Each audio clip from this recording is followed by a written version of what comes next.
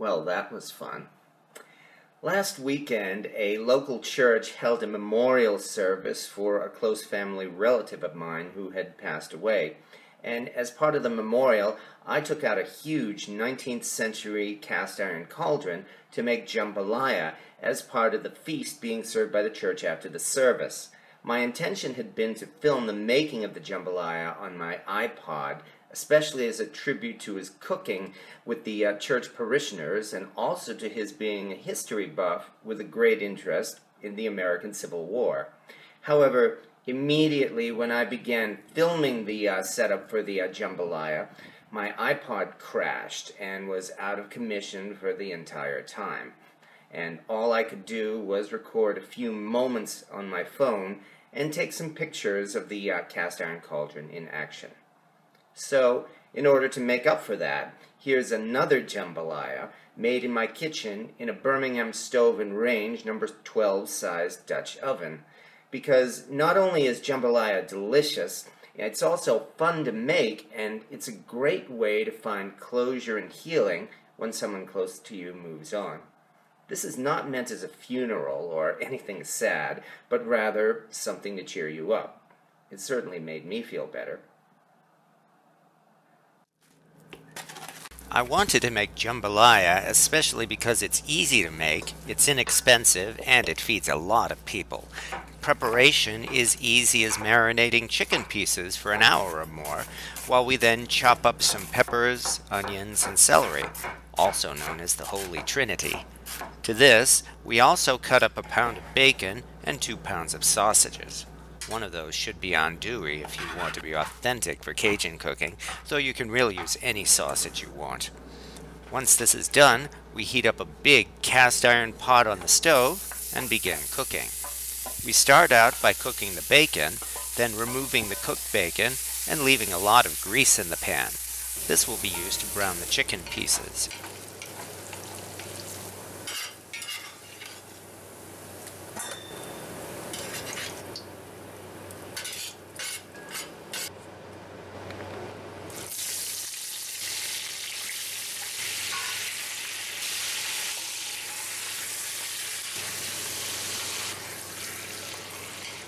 Adding all that chicken to the pot lowers the temperature, so we cover the pot for a few minutes to bring the temperature back up.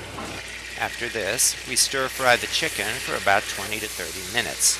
This is the hard part, and everything after this is easy. All that stirring will break the chicken into pieces, and that's exactly what we want.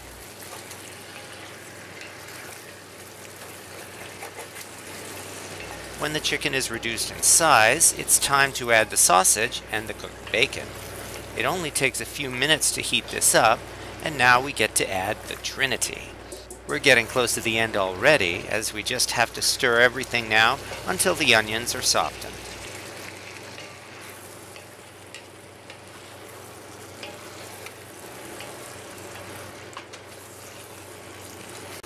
From here, we add our spices and kick up the flavor.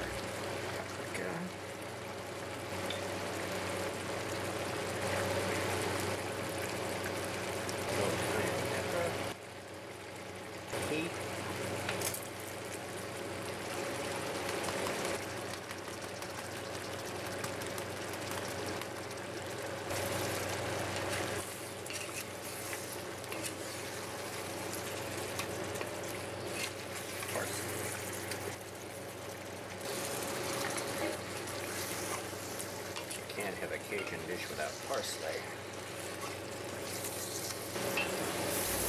And finally, we add 2½ cups of rice, then stir in 5 cups of water.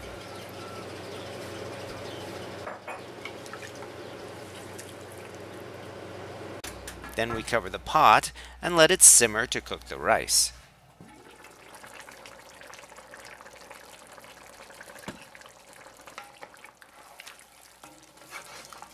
After stirring once after 15 minutes, we cover it for the last time, and then we wait. And when it's done, we have some authentic Cajun jambalaya, which is certainly worthy of serving at a memorial service or any other time.